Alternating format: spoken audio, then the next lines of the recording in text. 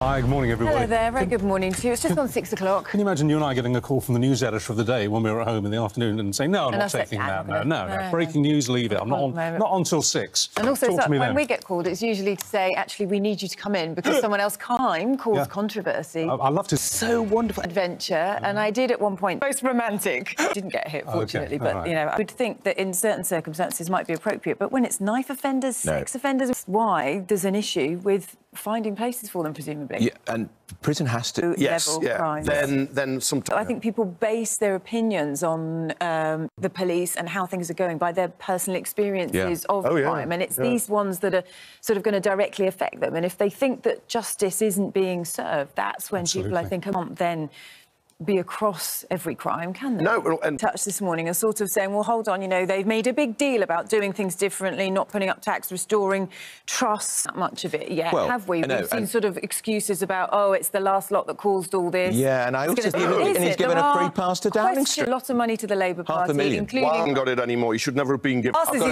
Staggering rise in anxiety among children. There's a lot of talk about children's mental health and won't come in. As happened last week, and I can only apologise.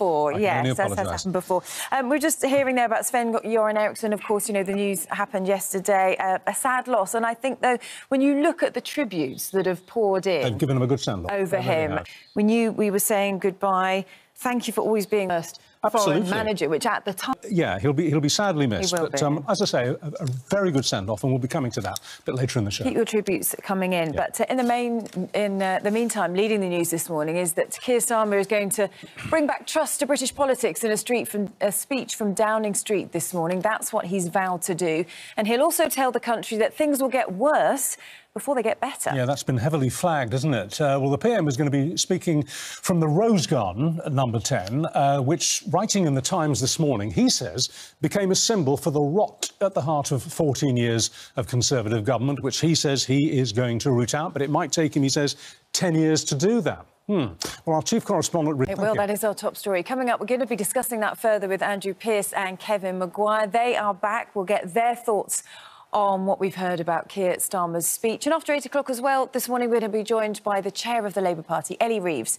First, Marv Reed's here with the rest.